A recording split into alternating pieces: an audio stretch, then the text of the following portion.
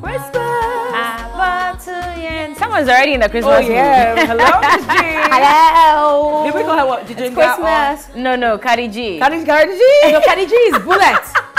Oh, is Chapter it? 1 says Cardi G is Bullet, so it cannot be me. Really? Yeah. So what that should we name call has been you? given to Crystal just gave you a name. Jijinga. Jijinga. I like it. Alright, let's do some showbiz stories. An American rapper, T.I. and wife arrived in Ghana last Sunday. They received a rousing welcome from the Year of Return Secretariat. Later, the rapper was seen enjoying some moments with Cardi B.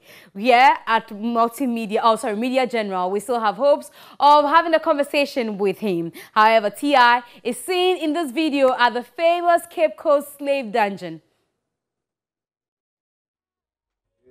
The head of the Christian church, Pope Nicholas at the time, that's who instituted the systemic. That's right, the legalization, because you have to remember they had just come from under 700 years rulership of the Moors.